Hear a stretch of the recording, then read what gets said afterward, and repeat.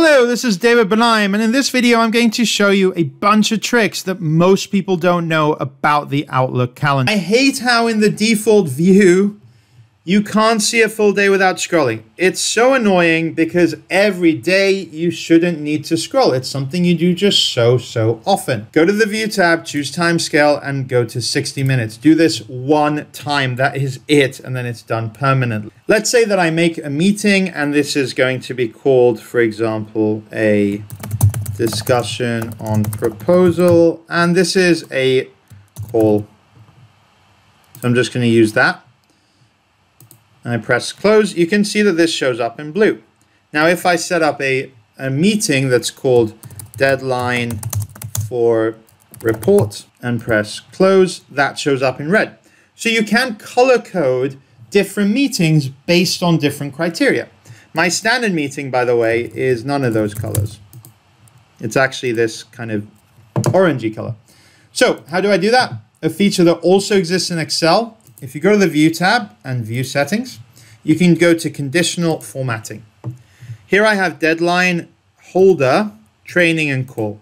Now, training is specific for me because I run training. However, I really recommend that most people use these other three. Deadline, a holder means that it's unconfirmed. A call means that I know that it's locally and I don't have to go anywhere for it, or allocate buffer time. Now, let me add a new one. So I'm going to say this is called news. And this is going to be a gray color. Go to condition, search for words, news in frequently used text fields. You can also do it based on people, though that doesn't work quite as well. And you also have advanced features in these things. Generally, I just use search for the words. You can separate out multiple things with a comma. So news, info, latest, etc.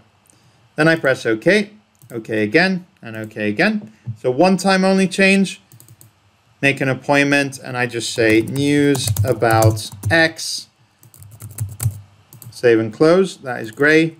And then this is something location, we'll say latest gossip, and this can be anything else. Frequently used includes location as well, so that is also gray.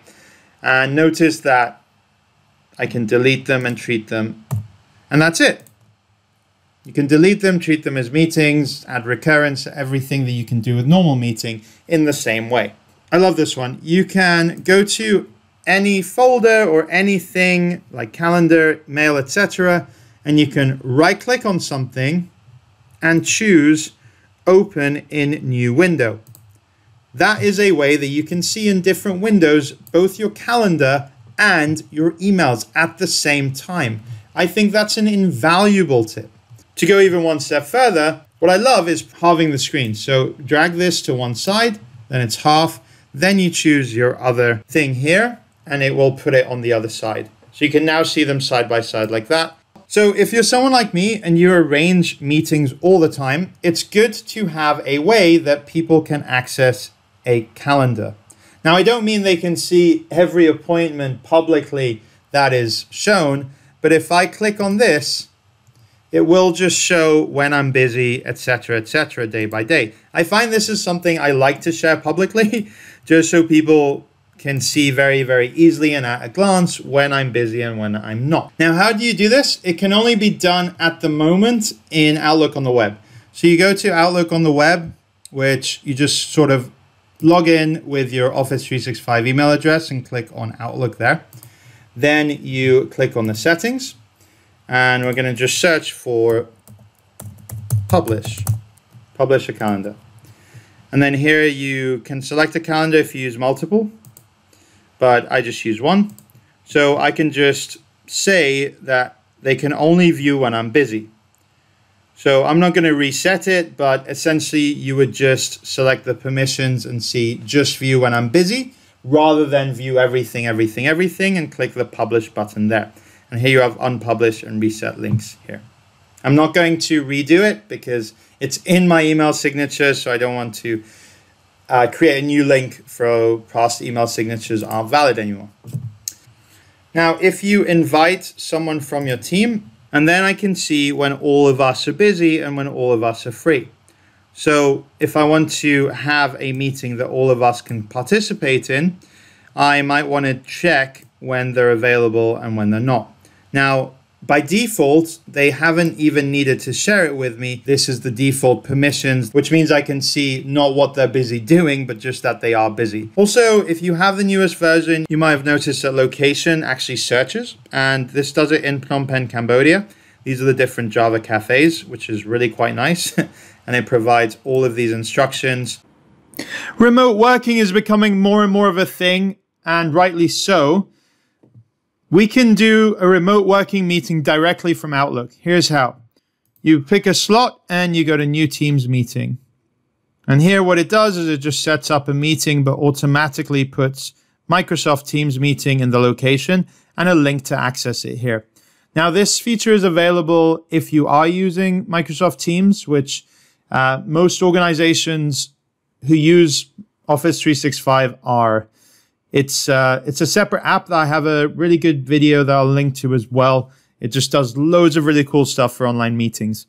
But yeah, that's pretty much all it is. And you can just write the title, invite the people as it is. Now, for the recipient, once they get it, they can click on Join Microsoft Teams Meeting. And then it says Open Microsoft Teams. If they have it, they will see this to open it directly. Otherwise, I'll just show you how it looks from a web browser experience. I can say join on the web instead. And they don't have to have a Teams account. They don't have to be an Office 365 subscriber. They can just be anyone. Hello, there I am. So yeah, it can do video, audio, and other really cool options like recording a meeting and then transcribing the notes with live subtitles. Now, the meeting organizer needs to let you in if you're just here. So that's why it hasn't happened quite yet. But yeah, that's Microsoft Teams Meeting there. All right, so that's it for some of my Outlook tips. If you like this video, please click the like button, and I have more awesome content coming out soon. So subscribe to my channel if you want to see cool new things about how to work more efficiently and more effectively with the products you're already using. Thanks for watching.